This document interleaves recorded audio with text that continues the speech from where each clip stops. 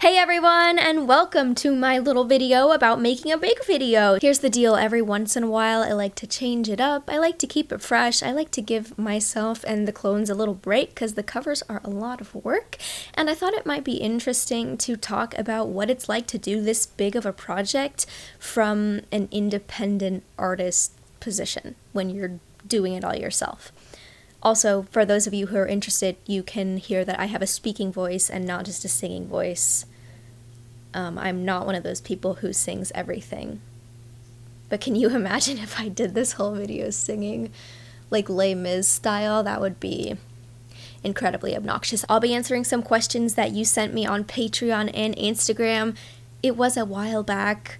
You probably thought that I forgot about this video. You probably thought I forgot about your questions. But I did not.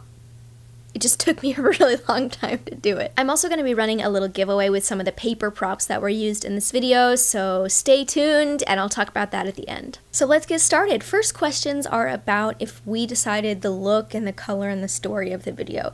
Short answer is yes, we decided everything. I worked with my friend Tom Goss on this video. You may have seen him on this channel before. You may have seen me on his channel. It's in the description. You can't miss it. He was my director and my co-producer and my co-production designer, so we decided everything. This video concept started with some ideas that I had when I was writing the song. So the original concept was me destroying an apartment kitchen with a sledgehammer. I really wanted to break a wall. And then intercut with that, I imagined go-go dancers, like 60s go-go dancers on platforms or boxes. And they're all me, like very inspired by the look of These Boots Are Made for Walking music video by Nancy Sinatra. Right off the bat, I knew it was never gonna be possible for me to destroy a kitchen on my budget. It's just not. So then I had this idea of like an abstract, surreal minimalist set. So I was chatting with Tom about the release of this EP and my music video plans, and I said I have this idea for a song and I really want to do a video for this song, but none of my director friends have bitten yet. And he was like, well, we could do it. And he told me he had just started to get into directing. And so over the course of several really long walks around the neighborhood, friendly way to have a meeting, we worked out the details and we were like, yeah, we're gonna do this and we're gonna do it ourselves. Next question is about the how and why of the colors in the video. So we did go in a few different directions. Initially, we explored several different options, including like a more literal story about a problem roommate, but I never wanted it to be that. I always kept coming back to this idea of destruction on an abstract, minimalistic, very stylized set. So to add a little more spice to that original concept of mine, Tom came up with the idea of using two contrasting colors and creating a set that was monochrome. We also switched it over to a 50s aesthetic rather than 60s like I was originally thinking, but we did keep the idea of the backup dancers on the platforms. Which, by the way, we created the platforms, and from what they are, I think they look damn good. The box itself is a plyo box, which I think is like a CrossFit thing or something. I found it for cheap on Facebook Marketplace because budget, and I had to go to this really weird warehouse downtown. It was like really hard to find, and I'm not gonna go into any more details because I'm worried it might have been something sketchy. I don't know how, I just feel like there were sketchy vibes.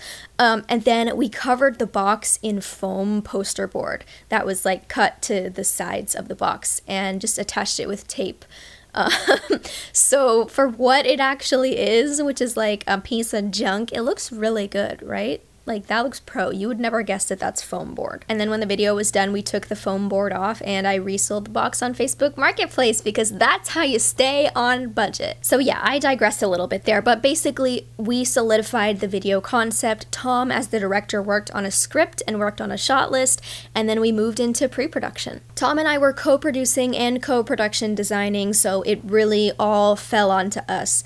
And when I found out that my old roommate was going to be moving out of her room and leaving it empty for a couple weeks, we saw the perfect opportunity to shoot a music video. Renting a location is usually a big chunk of the production budget, and we knew that for our concept we needed to rent a location for several days in a row because of the painting. So if we could take that cost out of the equation, we knew we would save money, and that would help us stay on budget. Count the number of times I say budget in this video, oh my god, but the budget is really important. Like, as an independent artist, this is a huge consideration for a music video. So I guess it's fitting that I'm talking about it so much. The timing of my roommate moving and shooting this music video was just perfect serendipitous timing, because it gave us more room to relax as we were in pre-production, as I'll talk about now when I talk about using my apartment. So for our video, we knew that we had to build 3 rooms, and we spent about 2 weeks scouring the streets for furnishings for these 3 rooms. And when I say scouring the streets, I mean literally scouring the streets. Like, we were picking junk up off the curb. For some reason, Tom's street is just a magnet for people dumping stuff there. We kept a running list of things that we had and things that we needed, and to fill in the gaps, I either placed online orders or went to stores to find things. In this picture, you can see some of the stuff that we had collected in the weeks before the video shoot. This is a part of my living room, and we just completely took it over. Obviously, it didn't all come that color though, so once we had our set design pieces, we took a trip to the hardware store. We took these curtains that we had ordered, pink and yellow for color matching, and then we had them mix up a couple gallons of paint for us, and we grabbed a couple cans of spray paint in those colors as well, and we got to work. I mean, we had already been working, but we got to working even more. I had recently painted my apartment's living room, so I wasn't afraid of paint, but I was a little afraid of how long it was going to take. Thankfully, Tom had once worked a summer job as a house painter, and he reassured me that things would go really quickly. He knew exactly what equipment to buy, and things went super smoothly with a professional on the team. In 2 painting days, we had the first round ready, which is 2 yellow walls, yellow furniture, and yellow decorations. We gathered all the yellow items that we could possibly amass, because apart from the big furniture items, we weren't exactly sure how we were going to style each of the rooms, so we wanted to have lots of options. And the day before our shoot, we staged our yellow room. Here it is. The production itself was pretty intense as well, because we had 2 shoot days, which a music video would normally only take 1 day to shoot. And when I say day, I mean production day, so a normal production day would be 12 hours, but a music video can often stretch to 14, 16 maybe even, because you have to get it all done on 1 day. It's brutal. Our first production day was the more difficult one, because that was when we shot all the colored sequences, and we had to paint at several times during the day. So of course we had decided beforehand what order to do things in, and made a shot list that told us exactly what we needed to get. And first thing on the agenda in the morning was shooting out all of the yellow room sequences, so that means that I was destroying the yellow room first thing in the morning. It was so fun. I wish I could have done it more than once. After I got to break stuff with a bat, which I repeat was so much fun, we began our first painting stage on the back wall.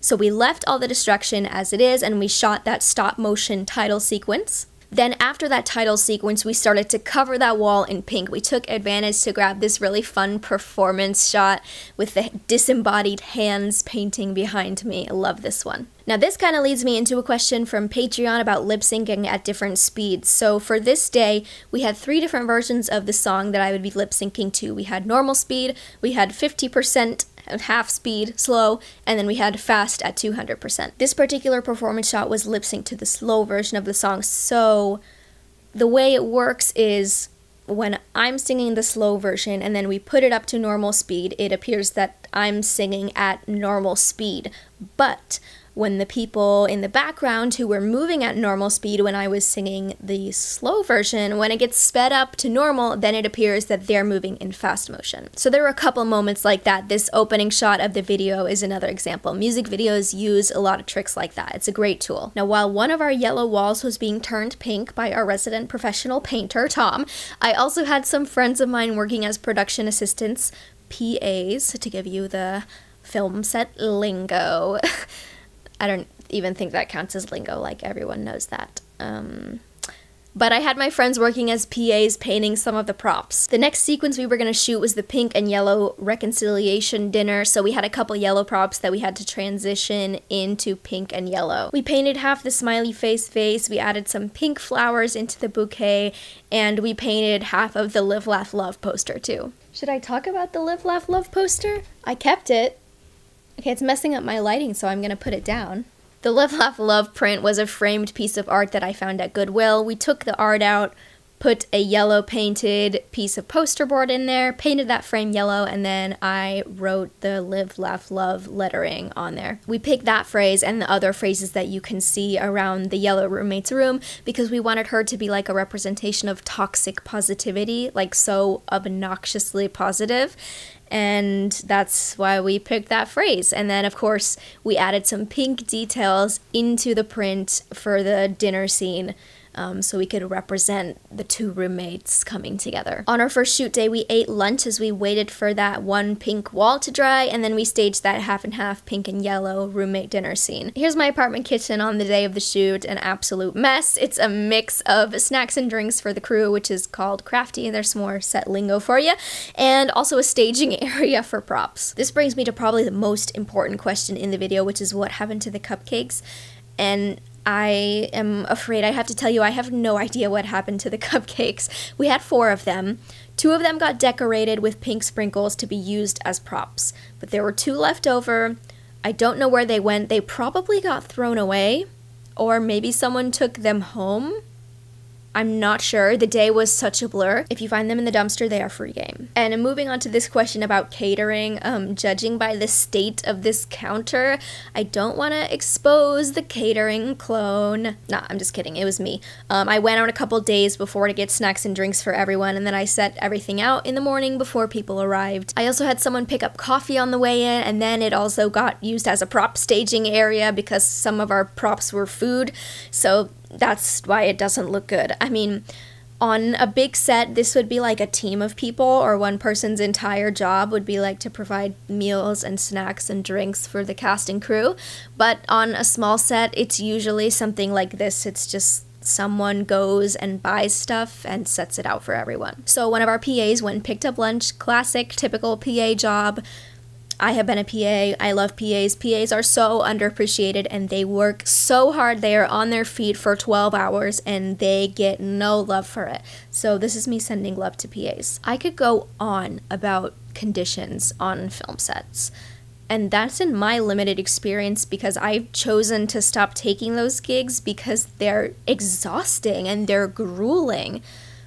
And I don't want my sets to be like that ever. Anyway, I digressed again. During lunch, I also changed from my destruction coveralls outfit into my pink dress. In this picture, you can see some of the hair and makeup artist tools. Mari, our hair and makeup artist, was amazing and so knowledgeable about vintage styles. This kind of wave took about 90 minutes to do between prepping my hair with pin curls, which is where you take tiny sections of the hair and then you curl them up like into a spiral and then you put a pin on them in a certain pattern all around your head. Then you had to let those set, then you had to take them all out, then you had to brush them out into a certain pattern, and then you had to set the hair into that wave pattern. I'm obsessed with this hair. I loved it so much.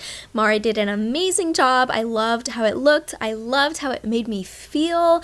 I just wish I could do it every day on myself because, Then it was time to bring in some pieces of pink furniture and that half and half pink and yellow table and shoot the dinner scene. Can we just take a moment for the details and the contrasts here? The poster with the pink accents, the different styles of the chairs, short hair, long hair, pattern dress, solid dress, apron, no apron, I could go on. And the vase that somehow miraculously broke to have a missing piece that looks like a mole right where I have, I cannot. And the line that we created right down the middle of the frame with the wall and the table alternating pink and yellow, it's so visually satisfying. I absolutely love it. After we shot that dinner scene, we had to paint again, so we emptied everything out of the room and we painted that other wall pink. We really took our time setting up and perfecting the details of the pink room because that was what the roommate was going to be messing with in the background of that opening shot of the video. And unlike the yellow room, we had never seen the the pink room set up before. Here's a fun wide-angle shot of the room where you can see some of the lighting that was in there. You can't see it in the picture, but there is a closet on the left-hand wall that was also turned into a giant light. So we took the closet door off its hinges, we put a bunch of lights in the closet, and then we covered the whole door opening with a piece of translucent plastic, so it turned the closet into a giant softbox. It just makes the light nice and diffuse, less harsh. What you see on the camera is just the size of this rug, nothing more. This room is about 12 by 12 and the rug is, I think, 8 by 10. Pretty small space that we were working in. We also took the main door of the room off its hinges to give everyone easier access in there.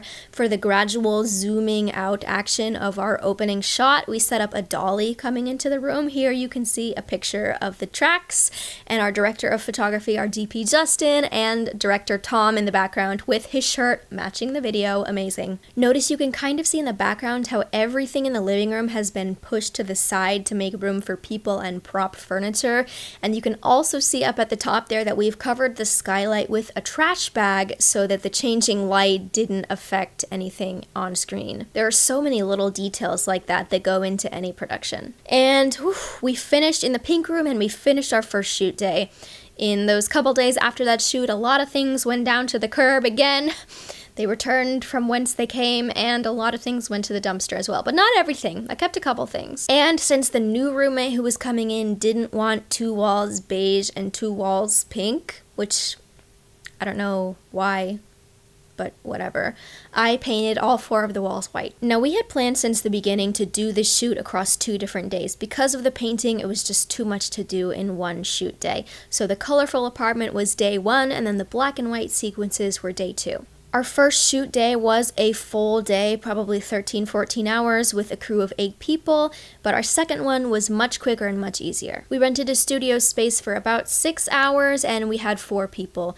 Me, the director Tom, the DP Justin, and our hair and makeup artist Maury. Oh, and 2 clones. There was pre-production prep for this shoot day, but not nearly as much as there was for the first day.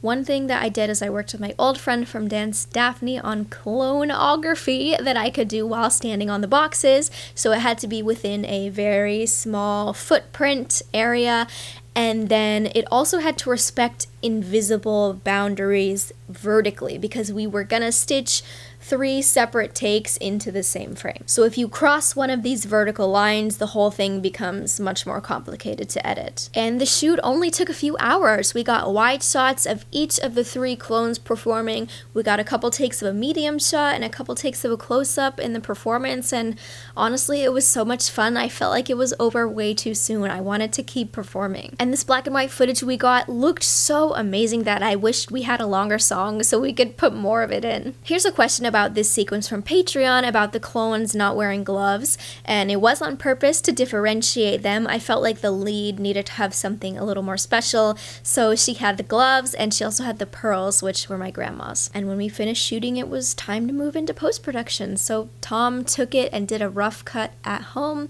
I went over there and saw it later, and we fixed a couple things and tweaked a couple things, but I'm really glad that he did the rough cut because we had so much good stuff and we had so many good takes that I think it would have been really, really hard for me to choose and really hard for me to cut anything. When the edit was finished, it was time to color grade, and this was a new experience for me. So I've done a little bit of basic color grading on some of my stuff, but I have no expertise and no formal training, no professional experience in it whatsoever.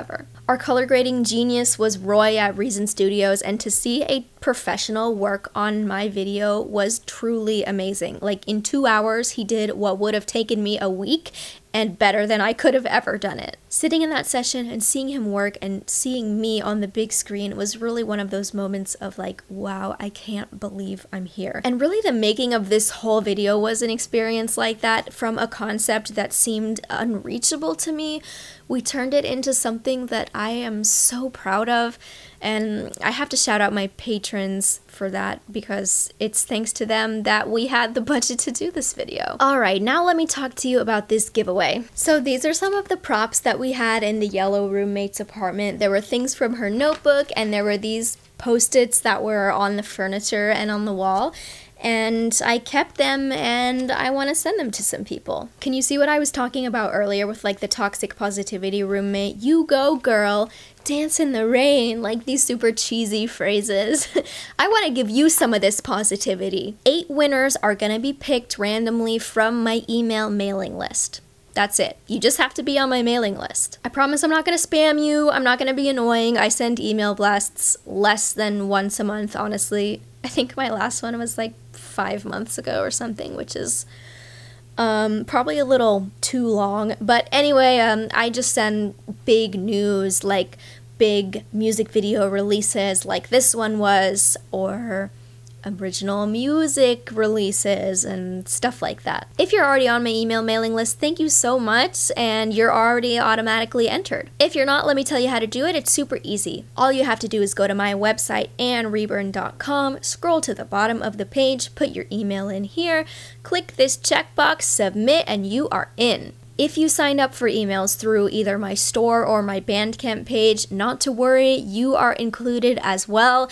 I'm gonna merge all of those lists into one master list once this giveaway is over. It's gonna run for 7 days, so you've got a week to sign up, and then make sure you check that email because I'm gonna be emailing you if you're selected. You can check that pinned comment down below for more information and all of the details. And I think that's it for me. I wonder how long this video is gonna be. I talked a lot. I do not normally talk this much. I'm parched, honestly. Thank you for watching this video. Thank you so much for supporting me and allowing me to continue as an independent artist and to do video projects like this. If you haven't already, I'd love if you'd watch the music video and check out my original music on Spotify. Give me a follow over there. It would mean a lot to me. In the meantime, you have my Twitter and my Instagram at HereAnnRoar. I also made a TikTok at Reburn if you want to follow me over there. I'm not quite sure what I'm going to do with it yet, but there you have it if you want to see what I decide to do with it. And sorry for all the plugging. I don't have a chance to do this when I do the covers, so when I do have the opportunity, it's like I have to plug everything. Anyway, thank you again so much, and I'll see you next time. Bye!